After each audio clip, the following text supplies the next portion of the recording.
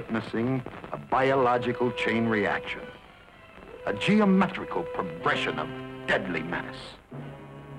It had started casually, insignificantly, as momentous events often do. Look there. 2 points off the port bow.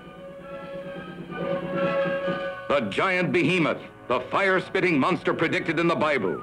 Its core a mass of lethal radiation. Rising from the depths of time, its strength enormous, its gargantuan ferocity a threat to London, to the world itself.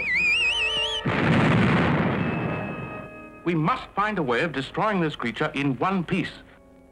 Judging by the beast's size, I would say that it was powerful enough to drive a battleship. Of course, its tremendous electric charge is what projects the radiation. That's what makes the creature so deadly. Have you any concrete suggestions? Yes. First, block off the Thames.